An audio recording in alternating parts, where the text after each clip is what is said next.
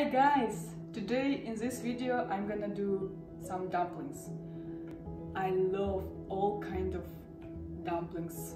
Fermented dough, no fermented dough, whatever. It's so delicious, and the thing is, you can put everything what you want for the filling. You can do with meat, without meat. And if you're new in this channel, I do everything with sourdough. And let's get started to do some sourdough dumplings. First things, we need to do our dough. For this we'll need 275 grams of all-purpose flour, 60 grams of cornstarch and 10 grams of sugar.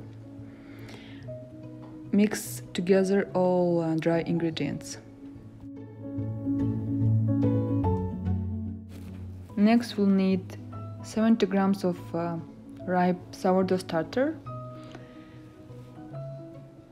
180 milliliters of water. How you see, I use my hands for mixing my dough. If you have stand mixer, you are free to use it because it's gonna be much more faster. Mix it together until the water is completely absorbed, and after leave it for 30 minutes to rest. And after 30 minutes add 5 grams of salt and 50 grams softened butter. This part I find it most hardest part because it seems your butter never will get together with dough. But don't worry, just keep going and everything will be fine.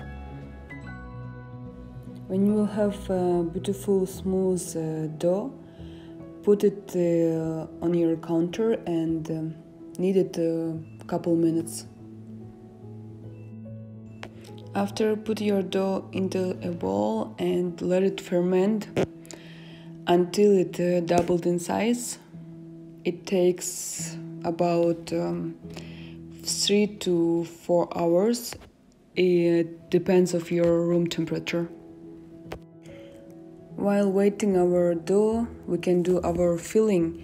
About filling, I will show my own version, but you can do everything what you want. You can put with meat, without meat, it's up to you.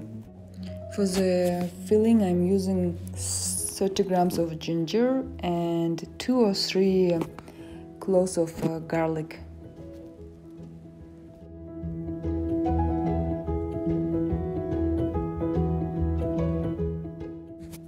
I need to cook my filling, and I'm using here olive oil and starting with my garlic and ginger.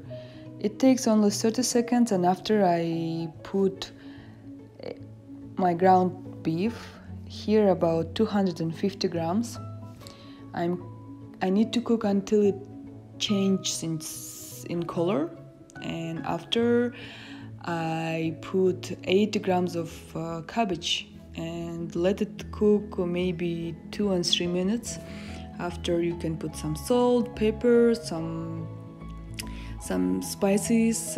Here I use little bit of cumin, and that's it. And after, we need it make it cool and put final ingredients. I am gonna use plus 1 tablespoon of soy sauce and green onion.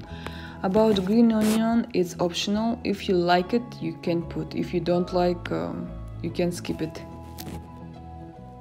After 6 hours, my dough was ready, and from this dough we can do about 10 dumplings. In the end of this recipe, we need to steam our dumplings, and for this we're gonna use special dishes for this. But also there is other option.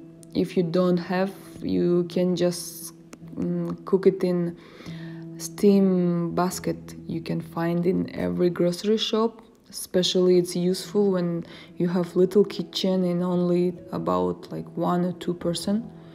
But if you have big family and this recipe, if you will do one, you're gonna do it again and again. And I suggest you just buy this special dish. It's hard to find in the normal shop. You can find in Chinatown for sure, and of course in Amazon. When you will finish with shaping your dough, let it rest plus 30 minutes before cooking.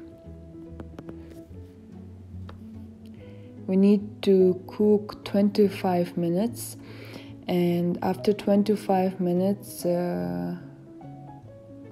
5 minutes without lid, and in total it takes 30 minutes. As I mentioned, here are 2 ways to cook. First one, of course, the normal dishes for dumplings. It comes with several levels. You can cook a lot. And second one, this basket. For the basket, steam basket, please take care not to burn yourself. And in the end, I want to tell you thank you for watching this video. I hope it was useful for you.